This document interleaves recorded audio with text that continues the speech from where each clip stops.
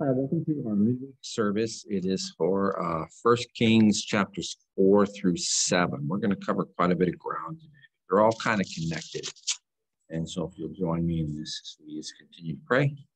Heavenly Father, we thank you, Lord, for your blessings of your word. And we thank you, Father, for the privilege of reading it, studying it, and looking into it.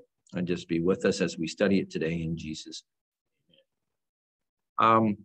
So we're in 1 Kings 4. So we started 1 Kings with the kind of end of the life of David, and then bringing Solomon up to be the new king. And then last week we had the instances where he asked for wisdom and God gave it to him.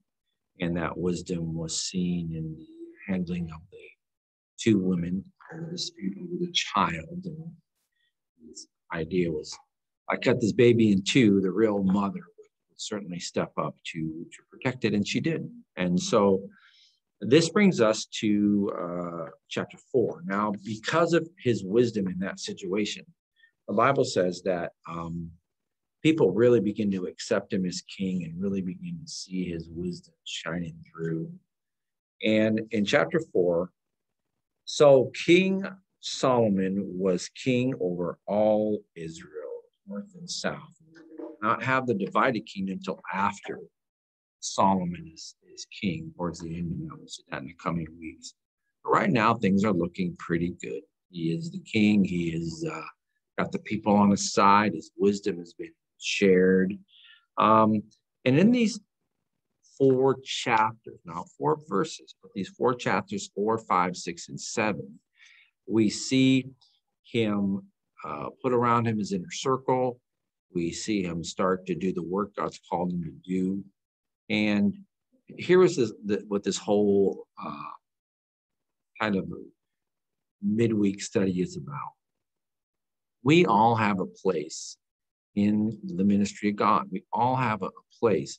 You know, some apostles, some teachers, some pastors, some evangelists, and we have that list, and we have certain, you know, the Bible uses the word gifts, so we'll use that word gifts. Certain desires of the heart, certain ministries that are more suited for us than others. And so we see at the beginning that he begins to surround himself with men and women of God. It says, and these were his officials, verse 2, Azariah, the son of Zadok, the priest, Elioreph and Ahijah, the sons of Shisha, the scribes, Benaiah, the son of Jehoiada, over the army, Zadok and Abiathar, the priests, Azariah, the son of Nathan, over the officers, verse 6, Ahishar, over the household of Adonijah, and the son of Abner, over the labor force. And so he surrounds himself with men that he can use in the church, in the body. It would be the pastor surrounding himself with good deacons, faithful men, as Acts 6 tells us to put together. And you're part of that. You know, where do you fit in? Some of these men, they had different rules, and they were leaders, but then they had men under them. And we're all in different realms.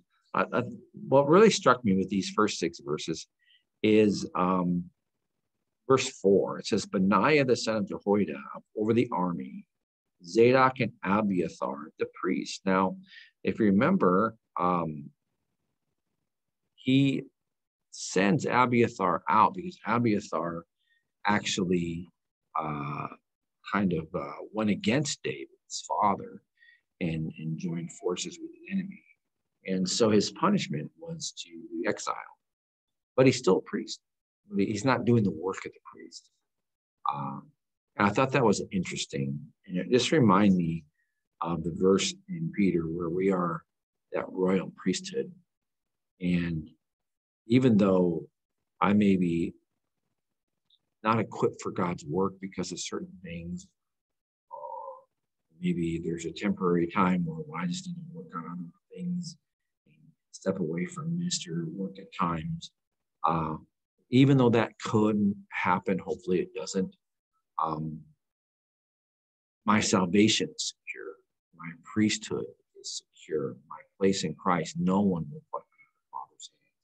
And it's interesting to see Abiathar is still in that list, even though he's not being used at this time. And so I thought that was encouraging. You want faithful men around you. The Bible says this, Proverbs 25:19, confidence in an unfaithful man in time of trouble is like a bad tooth and a foot out of joint.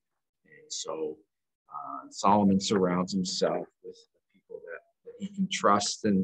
And verse 7, he says he has 12 governors all over Israel that provided food for the king and the household.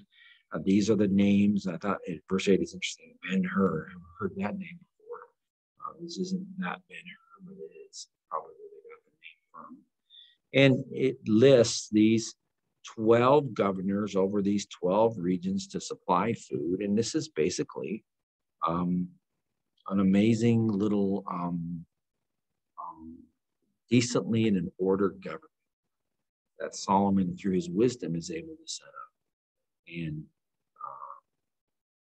the best government is an orderly government, a decent government, a planned government. And so we see that God tells us to do everything decently and in order. Not everybody does this. And so you see verse 11, there's Ben-Adahab, verse 12, Baanah. It goes through and talks about what they're put over, what they reign. And then verse 19, Gibir, the son of Uri, in the land of Gilead, the country of Sihon. And so they're all kind of given there. And I look at verse 7. It says, Solomon had 12 governors over all Israel who provided food for the king and his household. Each one made provision for 1 month of the year. So it's kind of a 1/12 thing. And this was kind of the taxes that people would give 1/12 of their food. And that way things could be supplied and taken care of. I think we'd be better in our nation with a flat tax, probably 10%. Little tithe would work, but decently and in order. Verse 20, Judah and Israel were as numerous as the sands of the sea. Look at the beautiful blessings of God. Eating and drinking rejoices.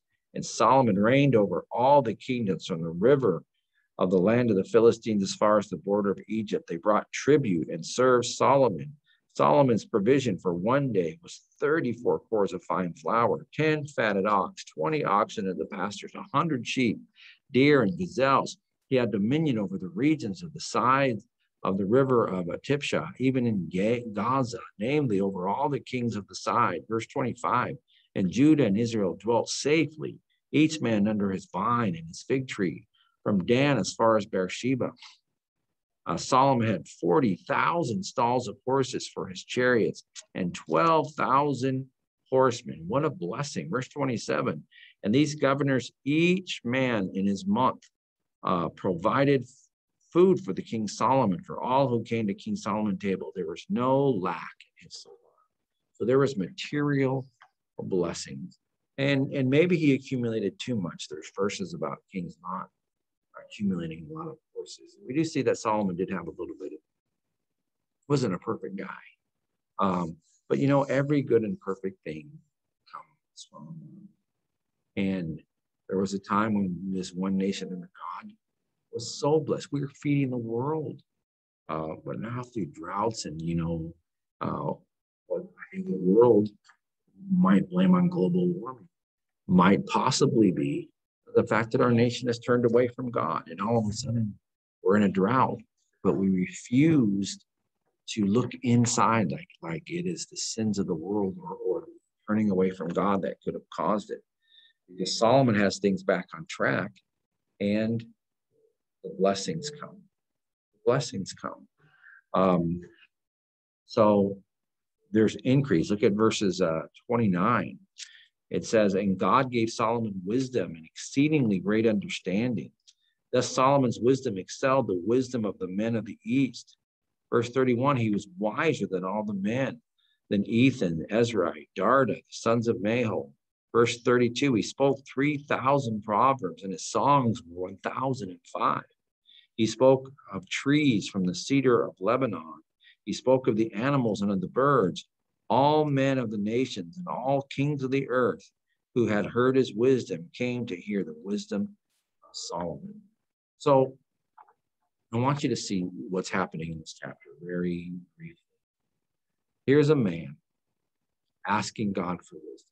God gives him this gift of wisdom. And then God says, because you didn't ask for riches and enemy and all those other things, I'm going to give them to you anyway.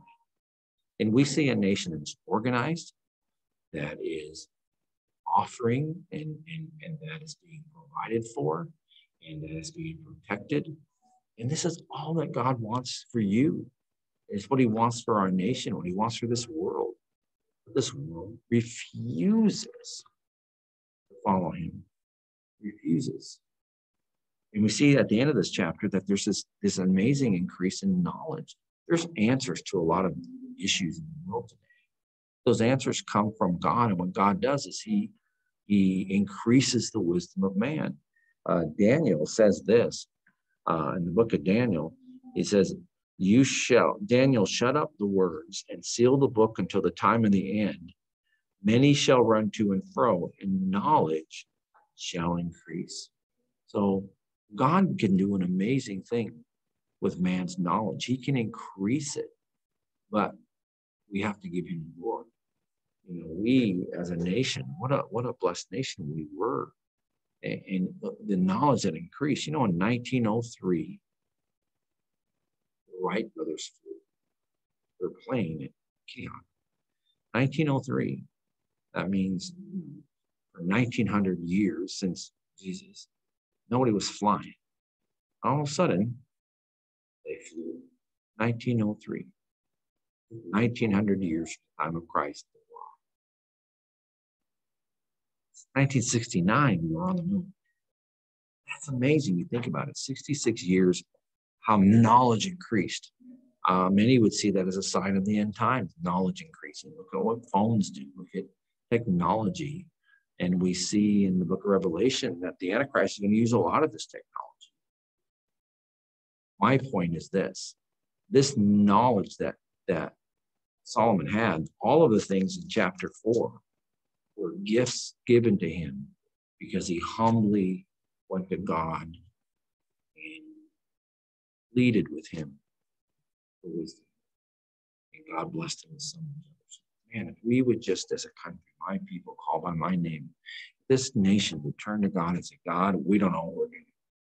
We're a mess. We need your help.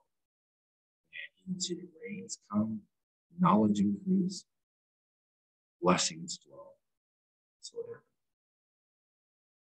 happened. Chapter 5 is a very short little chapter. But there's one very important part. It's 18 verses. And basically, it is God providing the materials needed to build the temple. Hiram, remember, this is the main task of Solomon, was to build this grand temple. Remember, his father David could not build it because he had blood on his hands. So Hiram, the king of Tyre, sent his servants to Solomon because he heard that he had anointed him king in place of his father. For Hiram always loved David. David had a good relationship with those in Tyre. And Solomon said, you know, my father David could not build a house in the name of the Lord because of the wars which he were fought against him on every side. But now, verse 4, the Lord God has given me rest on every side. There is neither adversary nor evil occurrence. And behold, I propose to build a house for the name of the Lord. That's what we want to look at.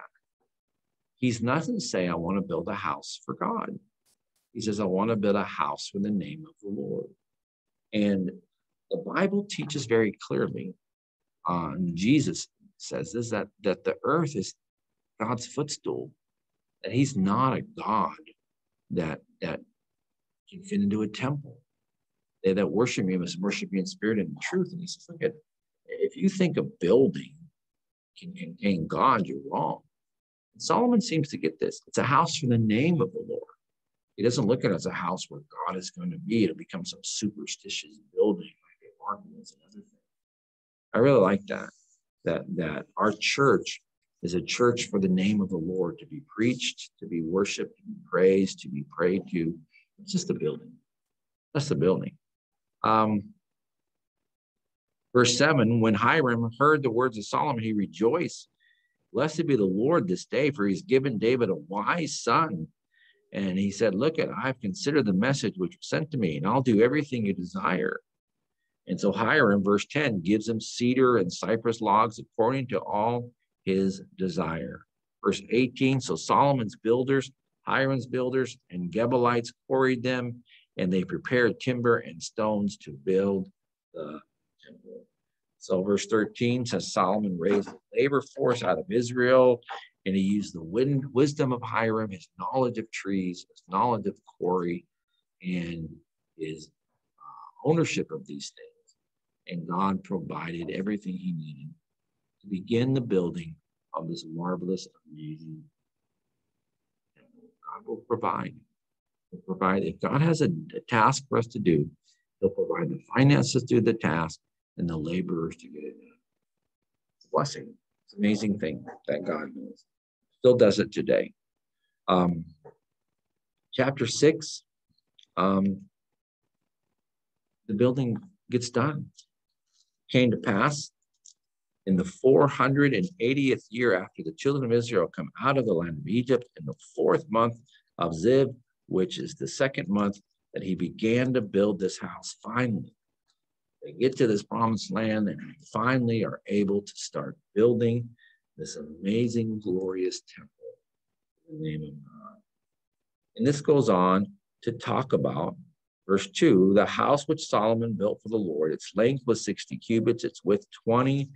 Verse 3 talks about the vestibule. Verse 4 talks about the windows, the wall of the temple.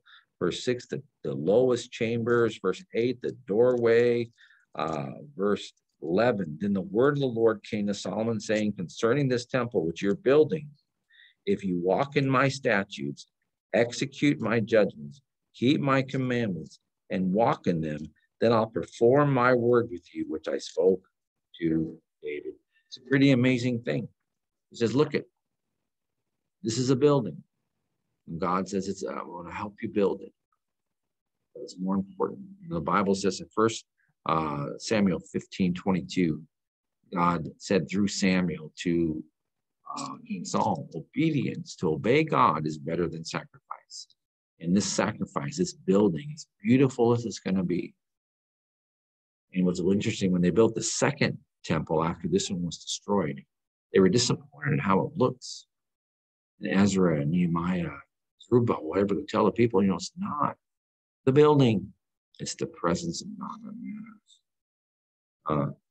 And that's what God says concerning this. Look at verse 13. I will dwell among you, the children of Israel, and will not forsake my people. If you do what? Execute my judgments, keep my commandments, perform the word which I spoke to you. That's all we're supposed to be doing today. And the blessings would come back to this nation. And there's a slight little turn, it feels like. I don't know how this is all going to end out, but it feels like there's a turn, that the things are getting bad enough. People are saying, oh man, we miss God. We miss the way it used to be. So we pray. So verse 14, Solomon built the temple and he finished it. And this chapter goes on to talk about the walls, verse 16, the room, how big it was. Verse 21, verse 20, the inner sanctuary was 20 cubits long. Verse 21, it was overlaid with pure gold. Verse 22, the whole temple was overlaid with gold. What a building it was. Verse 23, the inside inner sanctuary he made with 2 cherubim of olive wood. He goes on, and you can read the details of it. Verse 29, he carved the walls of the temple all around with the inner sanctuary, the floor of the temple, the entrance. You can actually, there's a couple of, some aren't great, but a couple of good YouTube videos on what it may have looked like. They take you like virtual 3D tours of this amazing building. Verse 36, it says he built the inner court with 3 rows of hewn stone. Verse 37, and in the 4th year, the foundation of the house of the Lord was laid in the month of Ziv, and in the 11th year, in the month of Buel, which is the 8th month, the house was finished. Its details according to all that its plans. So it was 7 years. So it took 7 years for They got it done, but they had those instructions from God. This building is not where my blessings come from. It comes from obeying the word that I tell you. If you do this, man, you're going to see blessing. That's important. Obedience is greater than sacrifice. So in chapter 7, the work on the inside is now going to get done. The building's done, but there are some furnishings to do. And to do this, it's going to take a lot of different people with different skills. And this is the lesson of the day. You really go back to chapter 4. It's surrounding yourself with good people and increasing in wisdom because you're obedient to God. And the Bible talks about in Psalm 119:99, I have more understanding than all my teachers. And that comes from your testimonies being my meditation. So if you meditate on God's word, wisdom comes. All right. Chapter 5, it's a house for the name of the Lord. And God supplied everything they needed. Verse 6, it's about verse 12. Walk in my statutes, execute my judgments. No matter how beautiful this building is, if you're not obedient, it's just a building. And so chapter 7, the king of Solomon took 13 years to build his own house. So he finished all of his house. Now, some people make a deal about the fact that there were 7 years to build the temple and 13 years to build his house. And they tend to go negative, that he spent too much time on himself. Maybe there's not a scripture to say that, but when I look at it, people worked on that house. It was priority. His house probably took longer, maybe because he just worked on it by himself. He also built the house of the forest of Lebanon. Its length was 100 cubits. It was paneled. There was windows, and it gives a little bit of the information. Verse 13, King Solomon sent and brought Hiram from Tyre. He was the son of the widow from the tribe of Naphtali. He was a bronze worker. He was filled with wisdom and understanding and the skill of bronze. And he made bronze pillars for the temple. Verse 27, he also made 10 carts of bronze. And every cart had 4 bronze wheels, verse 30 said. And so now we see the very details of the carts and the labors and all of the things that were going to go inside, and then the furnishings of the temple. And verse 51 says this, so all the work that King Solomon had done for the house of the Lord was finished. And Solomon brought in the things which his father David had dedicated, the silver and gold furnishings. He put them in the treasuries of the house of the Lord. So all these chapters together form a thought that is simply this. We have work to do. We have tasks to do. Solomon gets a lot of the glory and credit, and as well he should. God gave him this gift of wisdom. But even so, he humbly surrounded himself with people who would organize. He did everything decently and all. People contributed both financially and materialistically. People were giving wisdom by God. They were working on a house that was for the name of the Lord. And they were doing it for God. And God blessed them materially. All the materials they needed to build this thing. Not only that, but God needed workers. He needed people who knew how to do bronze, how to carve wood. He needed people who knew how to lay down the wood. He needed people who knew how to cut down trees. And that's you. What is it?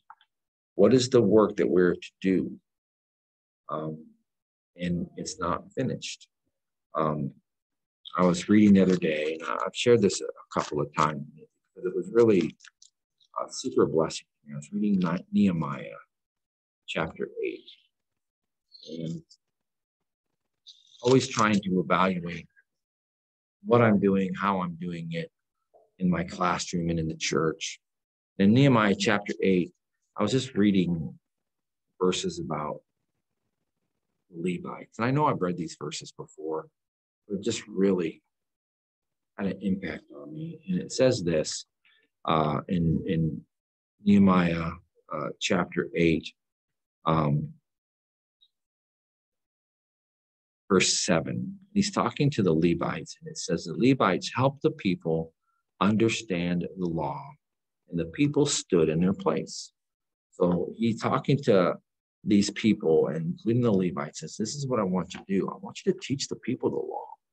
Now that we're back and this new temple's been built, it's very similar to the time of Solomon. He says, I want you to teach the people the law. So verse 8, so they read distinctly from the book in the law of God, and they gave the sense and helped them to understand the reading. When I read that, I thought, well, I'm not a bronze worker, can't lay gold, but that's what I can do. I can study, read, educate myself so that I have the ability to read distinctly from this book, from this Bible. That's why we do it verse by verse, to read distinctly from the book, and then to help people make sense of it and to help people understand. The Bible says, Philippians 1:6, being confident of this very thing, that he which hath begun a good work in you will complete it to the day of Jesus Christ. We're not done yet. We got work to do. We got work to do at Bible Christian Church. We got work to do at Stonewoods. We got work to do in your community. What's the work God would have you to do? It takes a lot of people. Paul says, brethren, I don't count myself to have apprehended. But one thing I do, forgetting those things which are behind, reaching forward to those things which are ahead, I press towards the goal, for the prize of the upward call of God in Christ Jesus. He says, you know what? I'm going to keep pressing forward, not worry about the past. That's what God wanted these men to do and women to do in the work of God. So I'll leave you with this. God says, 1 Kings 6, concerning the temple which you are building, if you walk in my statutes, execute my judgments, keep my commandments, and walk in them, I'll perform my word with you, which I spoke to David, and I will dwell among the children of Israel and will not forsake my people. It's not about the building. It's about the work we do for God and our obedience to his word. That's what he wants. Obedience is so much better than sacrifice. Heavenly Father, bless our time today. Bless these chapters in Jesus' name. Thanks for walking through these with me. I hope I didn't go too fast, but it's a general overview. Someday on a morning, we do a more detailed one. But I hope you got a little bit out of this little meeting today. God bless you. We'll talk to you soon.